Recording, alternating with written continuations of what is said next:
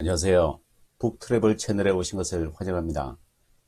오늘 제가 소개해 드릴 책은 가와바타 야스나리의 설국입니다. 가와바타는 지금으로부터 정확히 51년 전인 1968년에 노벨문학상을 받았습니다. 그때 가장 널리 알려진 그의 대표작이 설국이었지요. 지금도 사정은 변치 않았습니다. 이 소설은 분량이 짧은 데다가 뚜렷한 플롯이 없을 정도로 스토리가 모호한 느낌이 들지만 독자들을 강하게 끌어당기는 특이한 매력을 지니고 있습니다.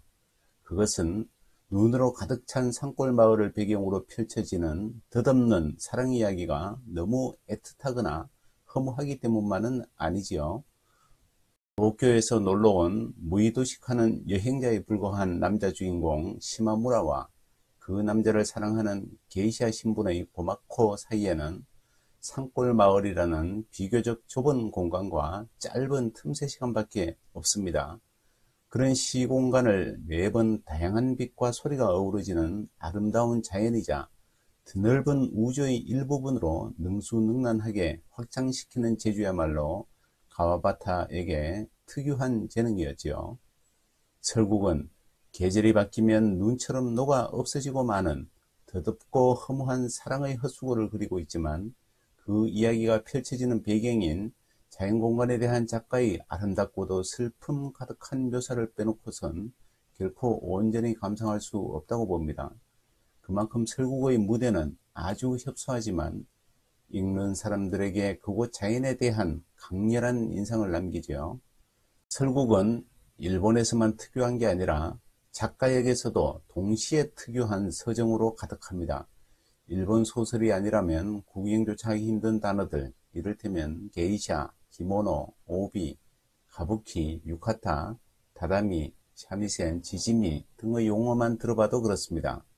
가와바타는 특히 빛과 소리에 아주 예민한 감각을 지닌 작가였지요. 해마다 겨울이면 눈이 스무자나 쌓이는 한적한 산골 마을의 다채로운 풍경들은 작가가 바라보는 시점마다 매번 그 모습을 달리합니다. 그 눈마을은 가을 한철엔 단풍객들이 들어찼지만 눈이 내리는 한겨울엔 온천욕과 스키를 즐기려는 여행객들로만 잠깐씩 붐빌 정도로 조용하면서도 작은 마을이죠. 그 마을을 외부와 연결하는 통로는 기차였습니다. 소설은 이렇게 시작됩니다. 국경의 긴 터널을 빠져나오자 눈의 고장이었다. 밤의 밑바닥이 하얘졌다. 신호소에 기차가 멈춰 섰다. 이처럼 소설은 독자들을 단숨에 눈의 고장으로 끌어들입니다. 그런데 그 다음부터 펼쳐지는 이야기는 사뭇 독자들을 당황스럽게 만들지요. 남자 주인공인 시마무라는 기차 안에서 홀로 여행 중인데 기차가 멎자 아까부터 은연중에 그의 관심을 끌던 처녀가 다가와 시마무라 앞의 유리창을 열어젖히고 격장님과 짧은 대화를 나누는데 그 대화를 듣고 나서 시마무라는 그 처녀에게 더욱 관심을 기울이게 됩니다. 여기서부터 소설은 갑자기 주인공의 내면 속으로 빠져듭니다. 서사는 잠시 뒤로 밀려나고 어느새 습기 찬 기차 유리창에 비친 풍경을 묘사하는 작가의 독특한 미식 속으로 깊숙이 빨려 들어가는 느낌이 독자들에겐 다소 생경스럽지요. 대본을 한번 읽어보겠습니다. 벌써 3시간도 전의 일로 시마무라는 지루함을 달래기 위해 왼쪽 검지손가락을 이리저리 움직여 바라보며 결국 이 손가락만이 지금 만나러 가는 여자를 생생하게 기억하고 있군. 좀 더 선명하게 떠올리려고 조바심 치면 칠수록 붙잡을 길 없이 희미해지는 불확실한 기억 속에서 이 손가락만은 여자의 감촉으로 여전히 잊혀진 채 자신을 먼 데 있는 여자에게로 끌어당기는 것 같군 하고 신기하게 생각하면서 코에 대고 냄새를 맡아보기도 하고 있다가 문득 그 손가락으로 유리창에 선을 긋자 거기에 여자의 한쪽 눈이 또렷이 떠오르는 것이었다. 그는 깜짝 놀라 소리를 지를 뻔했다. 그러나 이는 그가 마음을 먼 데 두고 있었던 탓으로 정신을 가다듬고 보니 아무것도 아닌 그저 건너편 좌석의 여자가 비쳤던 것뿐이었다. 밖은 땅거미가 깔려있고 기차 안은 불이 밝혀져 있다. 그래서 유리창이 거울이 된다. 하지만 스팀의 온기에 유리가 완전히 수증기로 젖어 있어 손가락으로 닦을 때까지 그 거울은 없었다. 그렇습니다. 시마무라가 지금 기차를 타고 찾아가려는 눈마을엔 게이샤로 일하는 고마코가 살고 있었고, 지난 봄 등산철에 우연히 그 마을을 찾았다가 처음 만났던 그녀를 잊지 못해 이번에 다시 찾아가는 중이지요. 그런데 시마무라의 건너편 좌석에서 병든 젊은 남자를 간호하는 처녀가 아까부터 그의 주의를 끌고 있었지요. 기차에 올라탈 때부터 내내 안색이 파리한 그 남자를 극진하게 보살피느라 여념이 없던 그 처녀의 이름은 요코였습니다. 거울 속에는 저녁 풍경이 흘렀다. 비춰지는 것과 비치는 거울이 마치 영화의 이중노출처럼 움직이고 있었다. 등장인물과 배경은 아무런 상관도 없었다. 게다가 인물은 투명한 흠으로, 풍경은 땅거미의 어슴푸레한 흐름으로 이 두 가지가 서로 어우러지면서 이 세상이 아닌 상징의 세계를 그려내고 있었다. 특히 처녀의 얼굴 한가운데 야산의 등불이 켜졌을 때 시마무라는 뭐라 형언할 수 없는 아름다움에 가슴이 떨릴 정도였다. 기차가 그 신호소를 지나고 나서 30분쯤 뒤에 시마무라는 기차역에서 내리는데 뜻밖에도 요코 일행도 같은 역에서 내리지요. 이제 이야기가 펼쳐질 무대는 한적한 눈마을이 거의 전부입니다. 여기까지만 소개해도 소설의 무대와 등장인물은 거의 다 밝힌 셈인데 그만큼 소설은 단촐합니다. 주인공 시마무라와 게이샤로 일하는 여주인공 고마코와 눈마을에서 춤을 가르치는 선생님 댁의 아들과 그 아들을 간호하는 처녀인 요코가 등장인물의 거의 전부나 마찬가지이기 때문이죠. 시마무라는 오랜만에 다시 찾은 그 마을에서 반갑게 고마코를 만납니다. 처음 만났을 때만 해도 그녀는 정식 게이샤는 아니었죠. 주인공 시마무라는 뚜렷한 직업도 없이 무의도식하는 남자입니다. 한때는 일본 춤을 연구하다가 서양 무용 쪽으로 방향을 바꾼 뒤 서양 무용에 관한 서적들과 사진을 수집하거나 서양 무용에 대해 글을 쓰는 게 고작인 형편이지요. 지난 봄 산이 제일이라면서 혼자 눈마을로 찾아와 산행을 즐기다가 1회 만에 온천장으로 내려와서 게이샤를 불렀는데 그때 만난 여자가 바로 고마코였습니다. 그녀는 샤미센과 춤을 가르치는 선생님 댁에서 살고 있습니다. 정식 게이샤는 아니지만 큰 연애가 있는 경우 들어 부탁을 받아 춤 2가지만 보여주고 돌아오는 그런 처지로 지내는 여자였지요. 그녀를 처음 보는 순간 시마무라는 화들짝 놀라 안점새를 고칠 정도로 강한 인상을 받습니다. 여자의 인상은 믿기 어려울 만큼 깨끗했다. 발가락 뒤 오목한 곳까지 깨끗할 것이라고 생각했다. 둘이서 처음 만난 때는 실록이 한창일 무렵이었지요.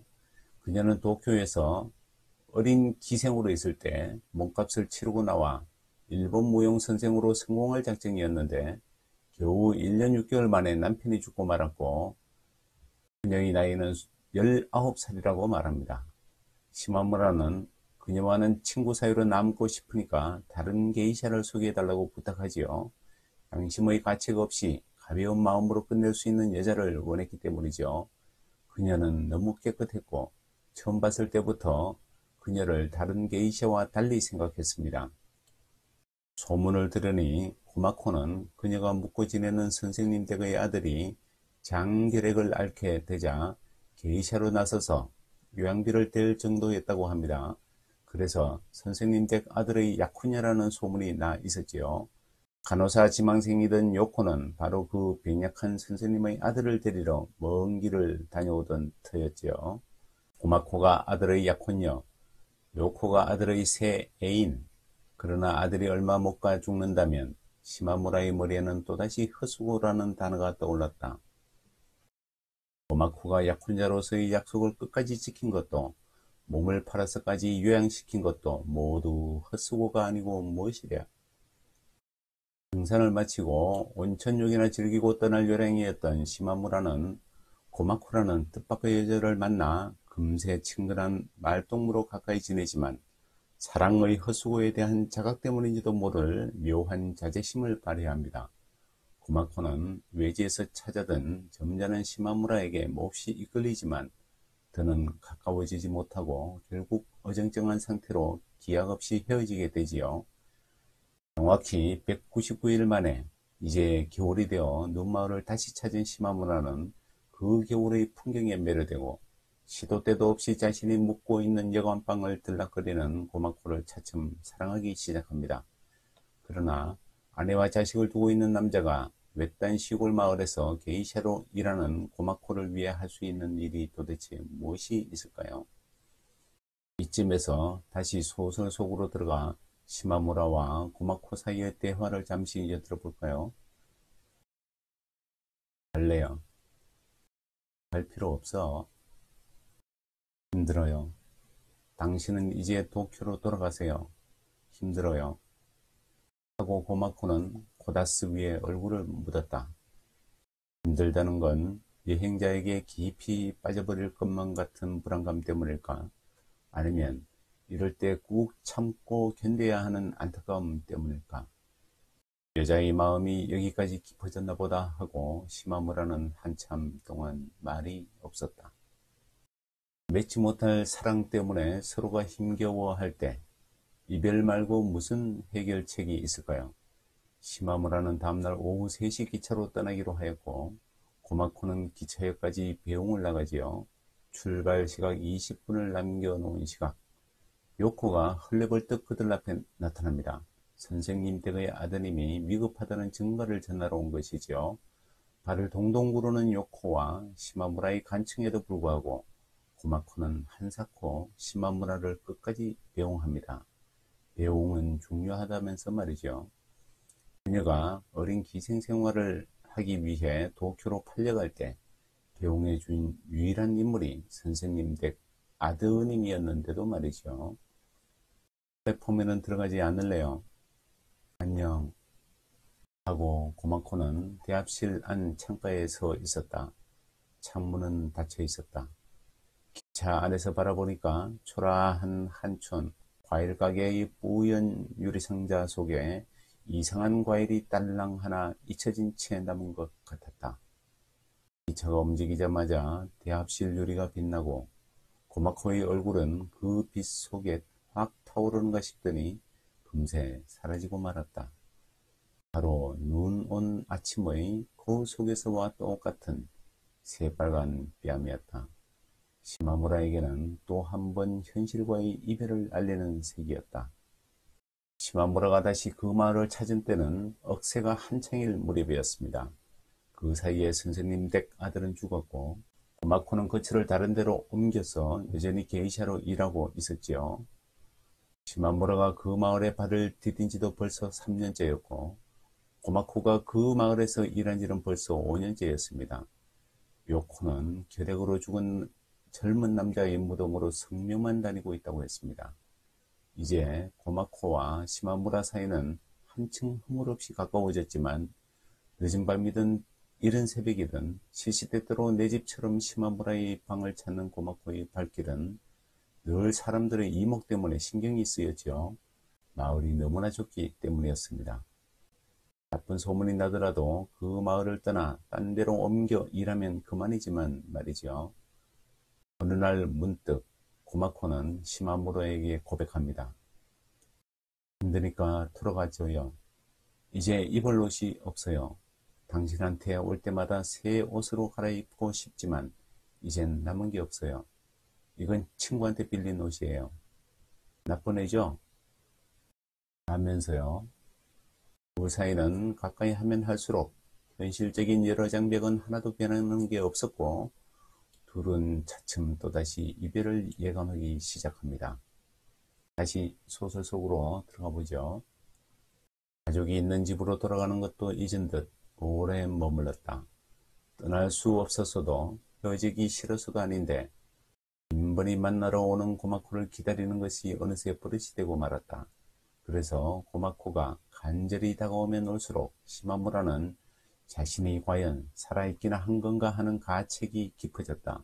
이를테면 자신의 쓸쓸함을 지켜보며 그저 가만히 멈춰 서 있는 것뿐이었다. 고마코가 자신에게 빠져드는 것이 시마무라는 이해가 안 되었다. 고마코의 전부가 시마무라에게 전해져 오는데도 불구하고 고마코에게는 시마무라의 그 무엇도 전해지는 것이 없어 보였다. 시마무라는 공허한 벽에 부딪는 메아리와도 같은 고마코의 소리를 자신의 가슴 밑바닥으로 눈이 내려 쌓이듯 듣고 있었다. 이러한 시마무라의 자기 본위의 행동이 언제까지나 지속될 수는 없었다. 눈 내리는 계절을 재촉하는 화루에 기대어 있자니 시마무라는 이번에 돌아가면 이제 결코 이 온천에 다시 올 수 없으리라는 느낌이 들었다.